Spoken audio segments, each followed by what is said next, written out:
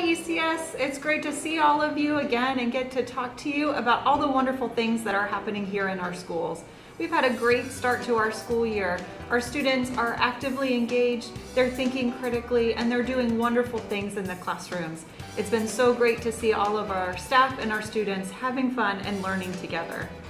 The next weeks might look a little bit different as we take our PSSA tests from last year this school year.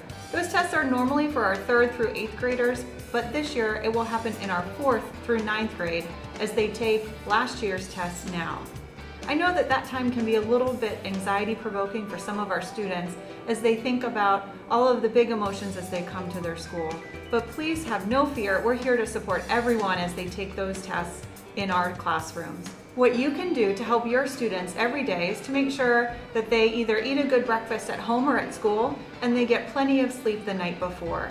The rest we can do here. We'll make sure our students have all the pencils they need, all the paper they need in order to take those tests and take the notes. They'll actually be taking the test this year on a computer, so all of the work that they did last year during the pandemic online will help them so much as they prepare for that test.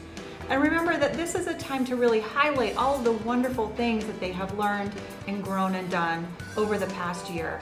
We want to make sure that our kids have as low anxieties that they can going into these tests. Remember, this is again a time to highlight everything that they know, and we will be here to support them. If you need anything, please don't hesitate to reach out as we look forward to an exciting school year learning and growing together.